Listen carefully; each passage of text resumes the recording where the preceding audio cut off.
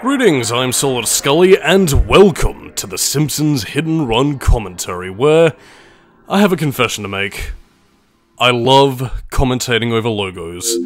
I'm sorry you had to find out this way, it is a terrible dark secret of mine, but logos, I love them.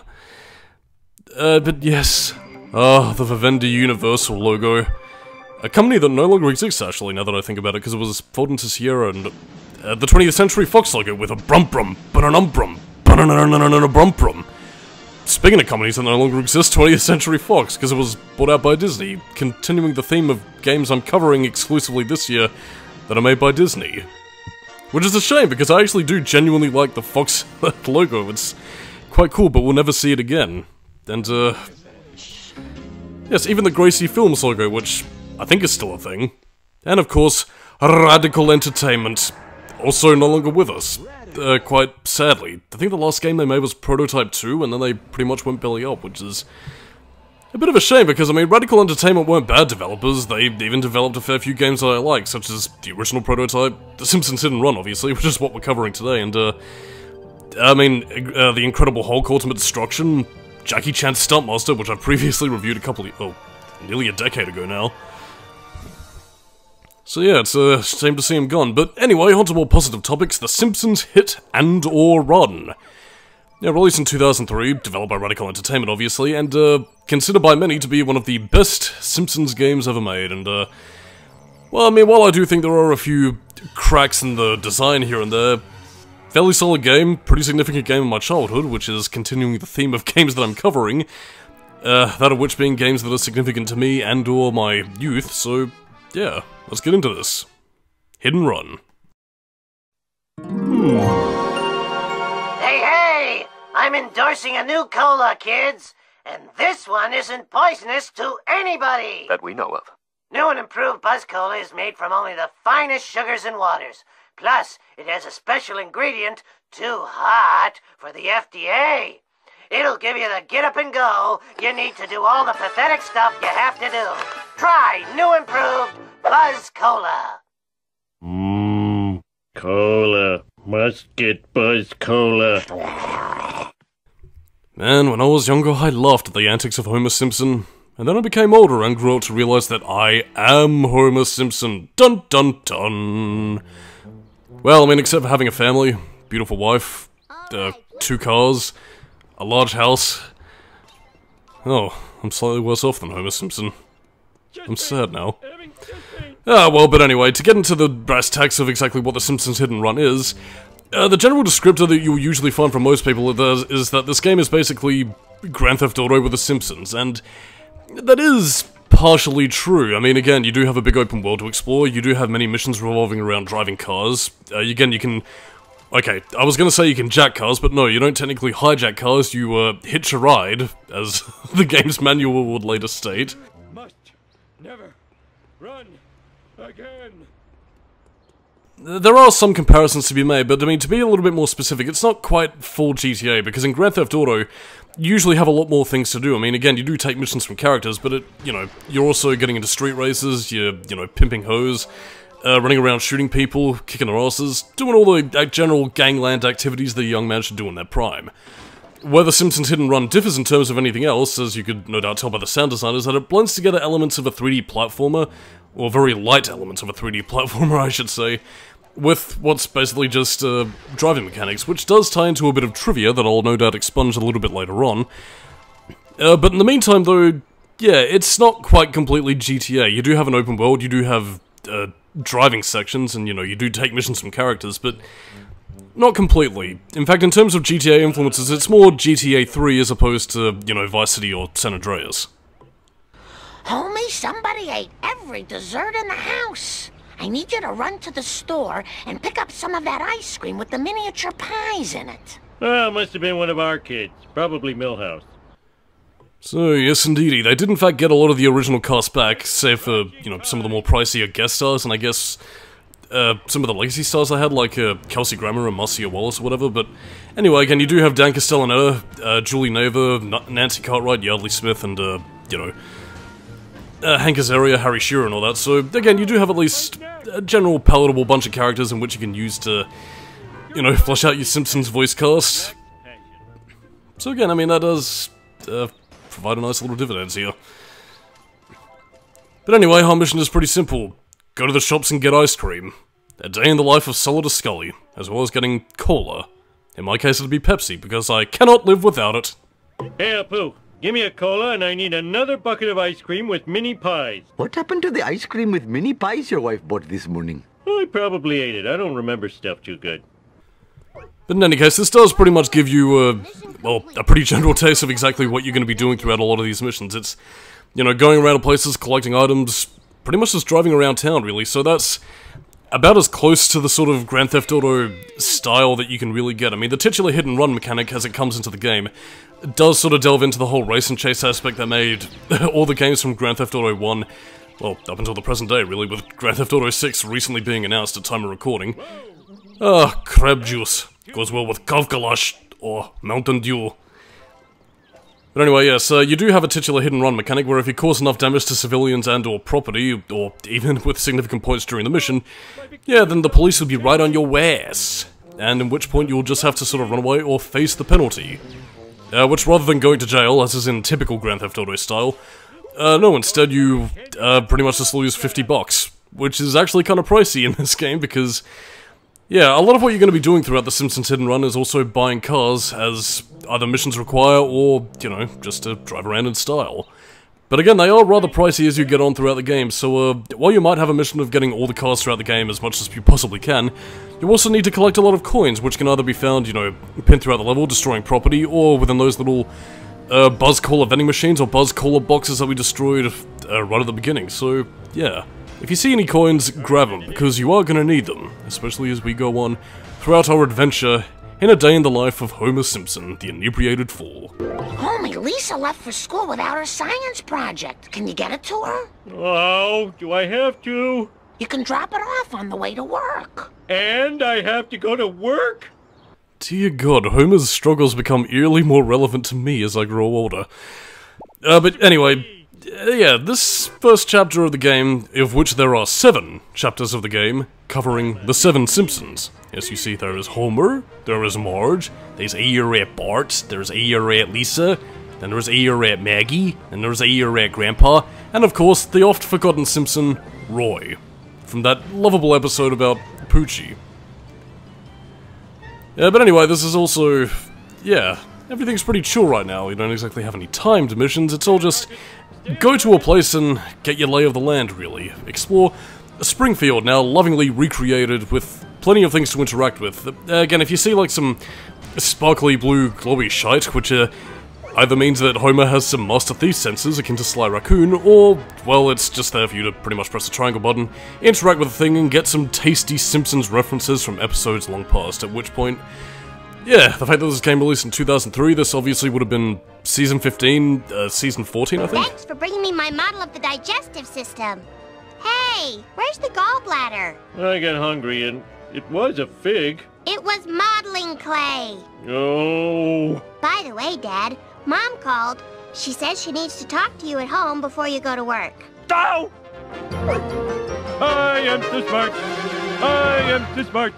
S-M-R-T. I mean, S-M-A-R-T. Yeah, I figured I might as well let that play, especially for the ending quote, but yeah. At the time this game came out, it was only, like, 15, 14 seasons in, so, yeah, according to a lot of people, not quite into the seasonal rot. I mean, I suppose I might as well go into my sort of stance on The Simpsons as it stands, given, you know, everybody's sort of bizarre relationship with the show, given that, you know, there's, like, seasons 1 to 10 good, everything else bad, or some people, in rather recent years, actually considering some of the recent seasons from, like, the 30s onwards to be a bit of a turnaround for the show, but yeah, in terms of where I at least stand with The Simpsons, in terms of my absolute favourite seasons, for me it's pretty much 3 through 12 that I consider to be the golden period, and then there's pretty much I'd say 13 through 17 to be sort of the okayish period for me, which yeah, I pretty much go from anything from like Season 1 up to the movie. Season 1 through 2 though I consider to be kinda rough, okay, but I don't know. It's a little bit rough, still finding their feet, but, you know, still containing a lot of good moments throughout, so yeah, if that gives you any indication for the show, I do generally quite like it, but yeah, I've just seen a bunch of episodes here and there, really. I'm all in a dither, Homer. So many of my possessions have disappeared. I called the police to find the culprit. Culprit, eh? My lawnmower, my cooler, my lawn chair, a family portrait, even Rod's inhaler. What kind of sick individual would take this stuff? Oh no, I borrowed all of Flanders' stuff. Quick, think of an excuse to get out of here. Excuse me, I think I have to go shuck some corn. Smooth. Excellent getaway. But yeah, this is also our first timed mission, of which this game loves because they have no other means of adding penalty mechanics towards a game where your primary penalties really is either getting a hit and run or running out of time. Yeah, as you can tell, unlike a lot of Grand Theft Auto stuff, again, you don't technically die in this game, and neither does anybody you interact with. Again, you noticed beforehand that I just kicked Flanders, in keeping with the character of Homer Simpson. But, yeah, like, you don't technically kill anybody, you also don't technically die, you just sort of respawn if you happen to fall off a large pit or anything else. So, yeah. The only way they can really penalize you is by running out of time, and I suppose since they made this game for the younger demographic, they probably didn't want to, you know, either completely betray the tone of The Simpsons, or I guess also, like, I don't know, really scare away their target demographic, because, yeah, this game, along with being nostalgic to me, is also nostalgic to a lot of people who played it, you know, way back in the day, so, yeah. But, I mean, the point is, they pretty much get a lot of mileage out of the, oh no, don't run out of time, otherwise you fail the mission and gotta do it again.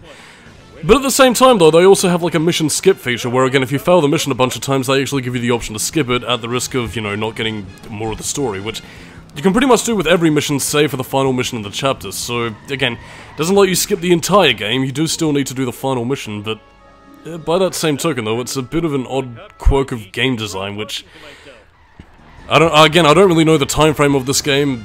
I mean, it seems to have had a longer development cycle between this and The Simpsons Road Rage, which I'll get into that trivia a little bit later, but yeah.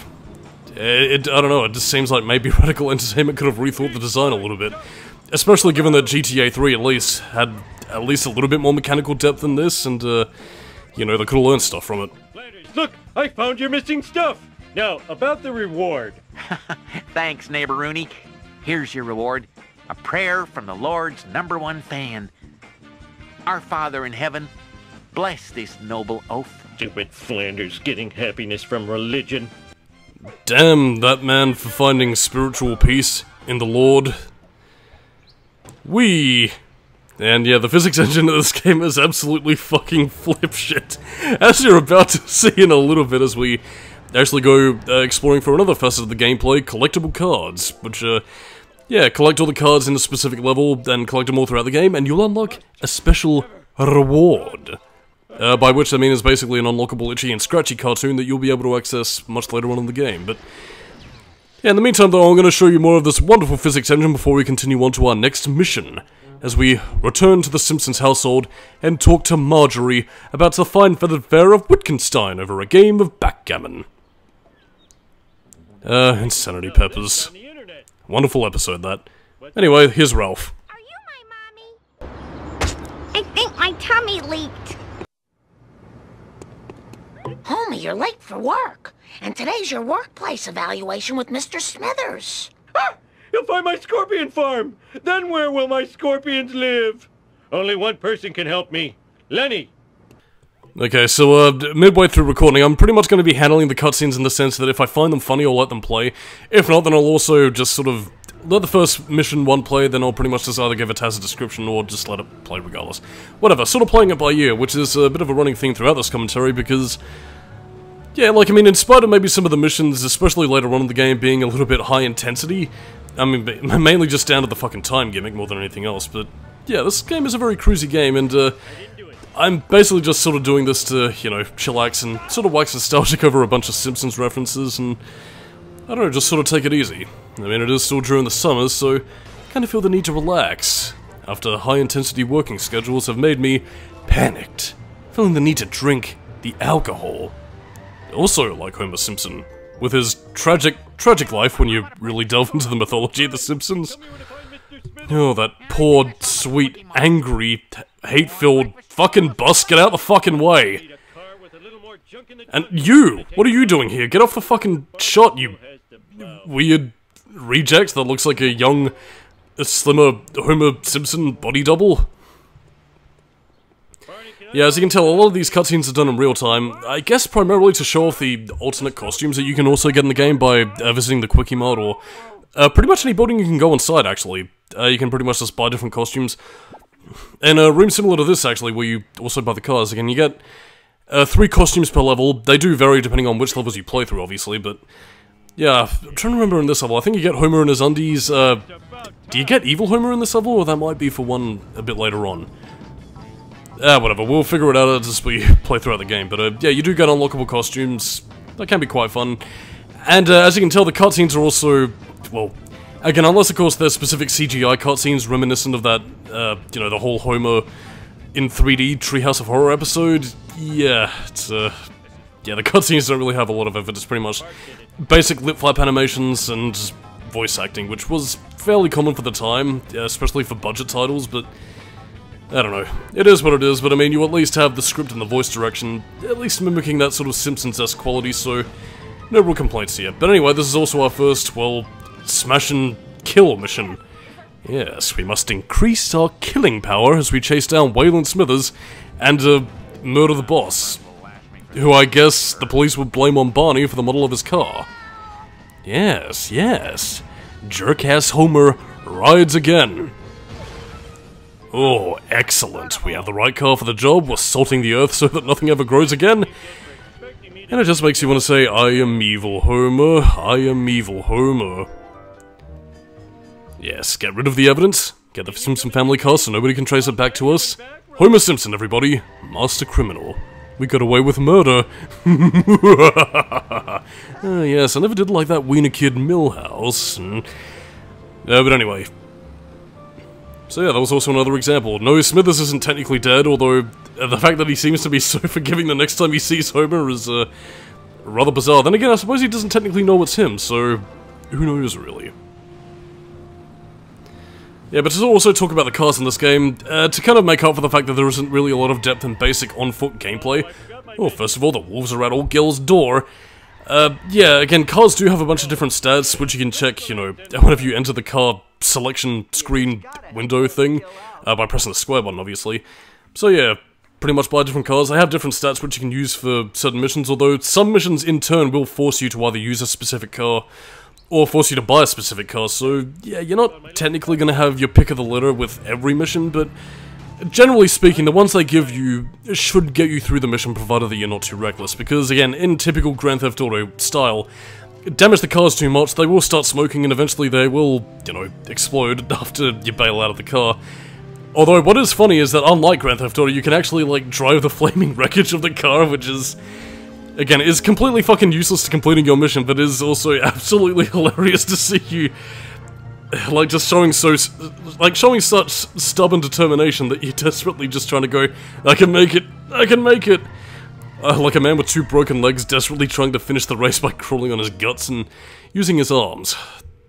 That was a bit of a morbid metaphor, but whatever. We're playing a very morbid game where we beat up nuclear safety technicians, destroy vending machines, and drive surveillance vans inside workplaces. Fuck yeah. How can I sleep with that camera?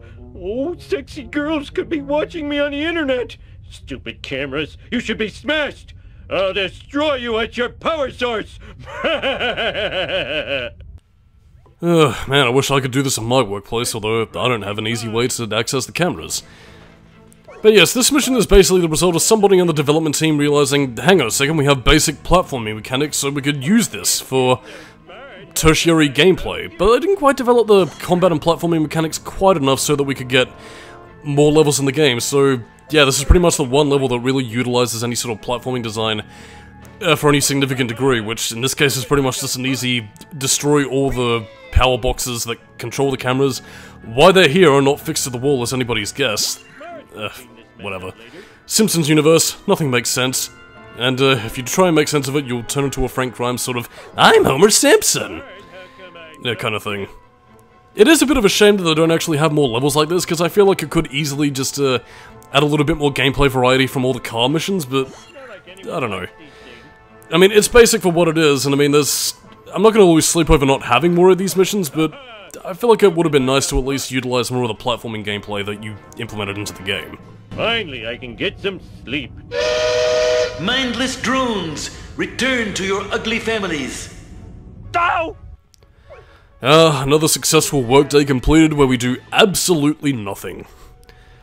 Well, much like in real life, it is time for us to return to our ugly families, drink the beer, watch a bit of television, decompress from all the lonely nights that we've been forced to suffer waking up and going to work again. The days are lonely, as I continue to work as a gothic narrator, completely contrasted by the bright, lovable environment of the Simpsons world. Oh yeah, keep talking, dude. Yeah, you also have plenty of shortcuts to also take in the level design, and in terms of how Springfield is designed as a city level, it's less of an interconnected city and more of like a circular level that kind of weaves into itself, which I kind of get the impression was intentionally designed that way because, you know, there are a fair few races you can also do throughout the game, and I suppose they needed that design to be there in order to, you know, have a bit of a circular track so that you can make your way back towards a specific point in the level. And in that sense, they did actually have a lot of common sense to design the tracks in a way in which they have a lot of shortcuts you can take, and, you know, a bunch of different routes to, you know, easily cut down on lap times and, you know, sort of ensure that you can do a lot of the time missions fairly successfully, so yeah, there was a fair bit of thought put into the car design, but on that note, I'm Solidus-Skully, keep it new metal, and next time on the Simpsons Hit and Run, well, more shenanigans involving the Simpsons family. Catch you later. Take that, bitch.